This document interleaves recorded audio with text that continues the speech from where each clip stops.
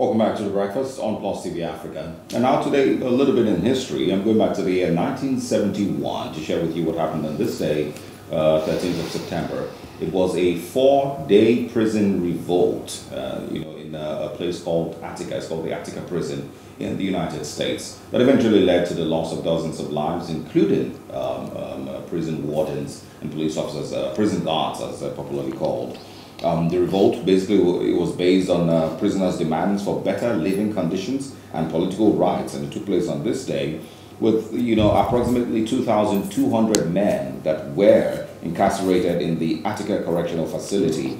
That was initially built to accommodate just 1,200, and they eventually rioted and took control of the prison, taking 42 staff hostage. During the next 4 days of negotiations, authorities agreed to about 28 of their demands, but this still didn't stop the massacre and the loss of lives that eventually occurred. By the time the uprising was over, at least 43 people were dead, including 10 correctional officers and civilian employees and 33 inmates. It all started within a larger context of poor prison facilities. They had very poor food. The conversations or the time that they had to speak with relatives was also very, very short, and they had an iron mesh that was placed between them and their relatives when they came visiting, and also overcrowding in the prison. This is as far back as 1971. But at the end of these 4-day negotiations, and of course the storming of the prison by police officers that fired weapons at these prisoners, 33 of them eventually died. 10 correctional officers died, and some prison staff also died. Some of them had their throats slit by the prisoners. It then, of course, came, or eventually led to a change in the New York State prison system. They had to improve on certain things. And I'll quickly share some of the things that they then improved on. They had to now start providing more basics, such as more shower time, more soap, medical care and family visits, introducing a grievance procedure in which inmates could report actions by a staff member, and also creating liaison committees in which inmates elect representatives to speak for them in meetings, and also providing access to higher education, among other things. But of course, those lives had to be lost, and that riot had to happen for 4 days before these things came in. Indeed, indeed. It was known as one of the bloodiest riots. It is still the bloodiest riot in U.S. history. Man. But the good thing at the end of the day was the fact that it spurred this, protection movements for the rights of prisoners, and made sure that prisoners were able to get some basic things, things you mentioned, more family time. Prisoners now had the right to be free from racial segregation, right to be free from sexual assault. They had the right to humane facilities, right to good conditions, So yes, this was a very sad day in history in the United States. But, at the end of the day, it opened the doors for more conversations and more policies regarding prisoners. Yes, they had committed crimes. Yes, they are now incarcerated. But how should they be treated? There's still prisoner rights. Absolutely. Yes. They're still human beings, and they still have, a lot of rights. And that's why we continue to have conversations like that in Nigeria regarding how people in prisons are kept.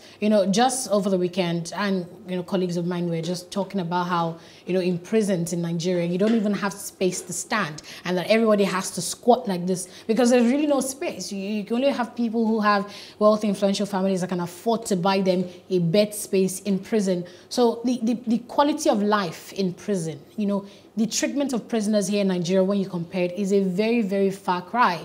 We've heard of cases where, it's stated as a joke, where Nigerians, even people of other nationalities who are in prisons, because of the quality of life they get and how they get good meals, how they have a decent place to sleep. When it's time for them to be out, they try to harass the warden, so they remain in prison where they seem to be getting a better living condition, where than when they're outside. And that's because of how much improvements have been made into prisoners' welfare in other developed countries. Yeah. So Nigerians need to learn. We've seen investigative stories like Anas Aremeyo Anas, the famous Ghanaian journalist who went into a prison in Ghana to uncover how Ghanaian prisoners were living. It was a terrible, terrible condition.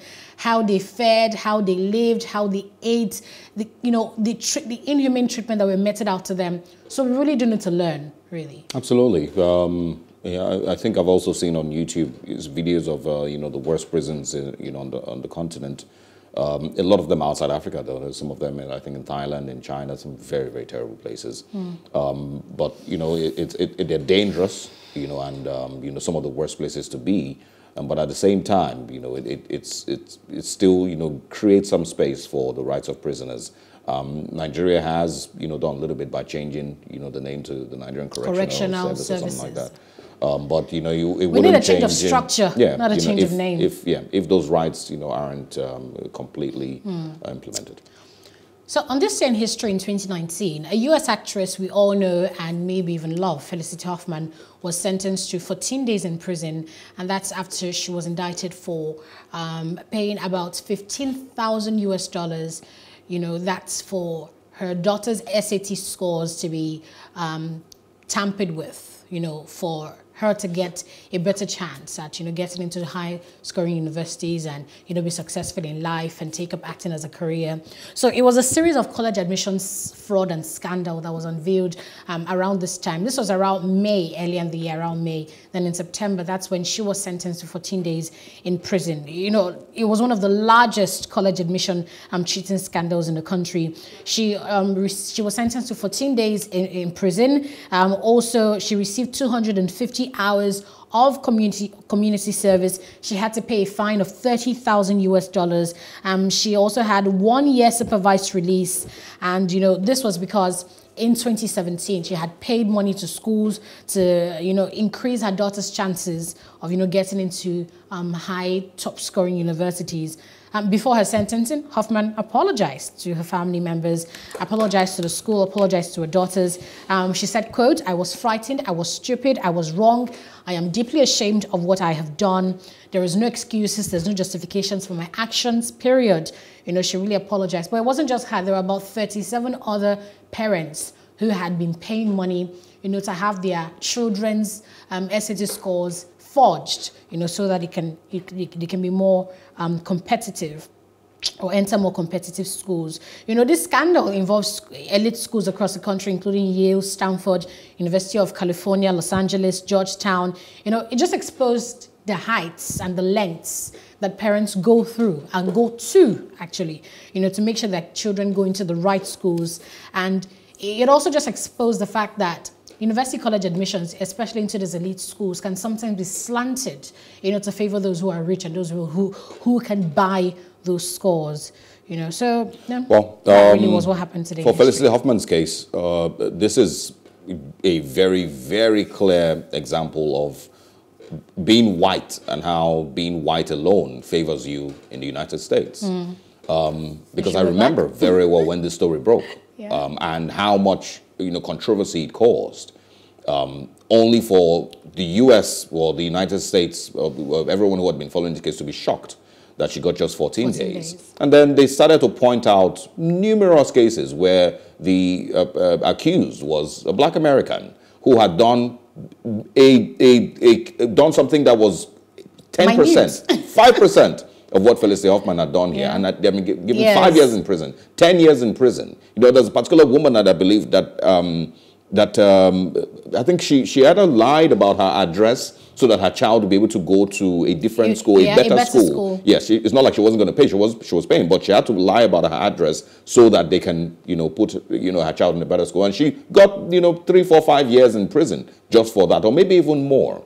There have been many cases of black people who do the barest minimum, didn't crush their Maggi well inside stew, they get 10 years in jail. But Felicity Huffman got 14 days, and that's it. That it's a wrap for something as huge as that exposed corruption in the university system, and the fact that people were bribing to get their kids into these universities. We joke about those kind of things here and say people pay for JAMB and, you know, their special centers and some of all of that, which are equally crimes.